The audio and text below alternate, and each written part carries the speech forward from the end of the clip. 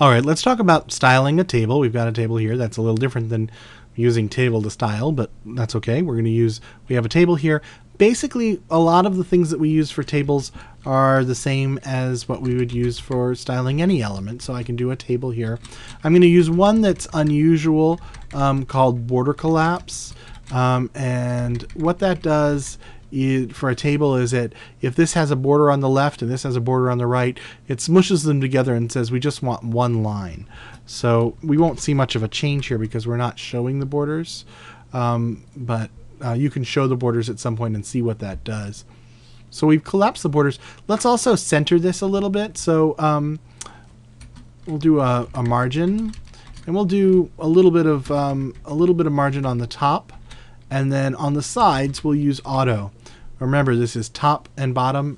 This is, if we had 4 of them, it would be top, right, bottom, left. But since we only have 2, this is vertical and then horizontal, and auto centers it within the box. So if we save this, we can refresh it, and we've got it centered in the box.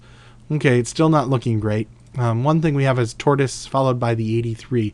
Let's add in a little bit of padding there so we have so we're spacing it out a bit. And where we want to add the padding is in each of those little TD boxes. So we'll say TD. We'll just add in, say, a 1/4 M. That should be enough that we're getting a little bit of space going on. So there, that's spaced out a bit better. Oh, it's still running together here, and that's because that's not a TD. That's actually a TH. So let's add that in there, and we'll refresh it, and that gives that a little bit of space too. We could do this even better if these were centered. So let's go ahead and tell it that we want it text align center. So this will center text within this within each of their blocks. Nice. All right. So and let's go ahead and add in a border now, but we're just going to put it on the bottom. There's lots of ways you could do. You can style a table. This is one of them, I guess. And I'm just going to do a very light gray. So we're going to do one light gray line underneath each of those TDs and the TH. And that's good, but what if you wanted to add in a little bit more darkness to the TH?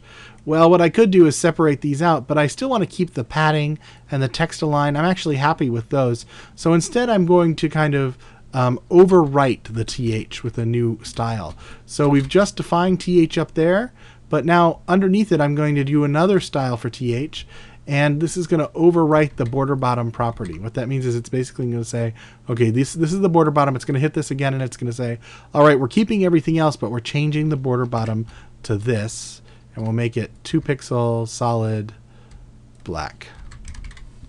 So just to, again, to clarify, if you were looking at this in well, maybe not, but in Firebug, basically what we would be doing is saying, okay, cancel that. We're overwriting it with this because it's lower in the CSS file than this is. So we're basically overwriting an earlier property. I'll refresh it. That's a pretty nice looking. I like this. This looks professional. It looks clean. We could have done something fancy with colors or backgrounds, but this is clean and I like the way it looks. Actually, let's do one thing that's fancy. We're going to use the hover pseudo, and we're going to say background, and we'll do it, say,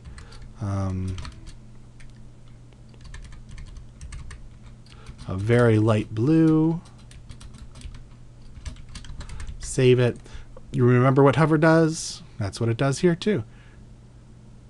This doesn't really matter for something this small, but you can imagine if you had a very small font and a very large table, that it would be helpful to be able to see what things are in a line.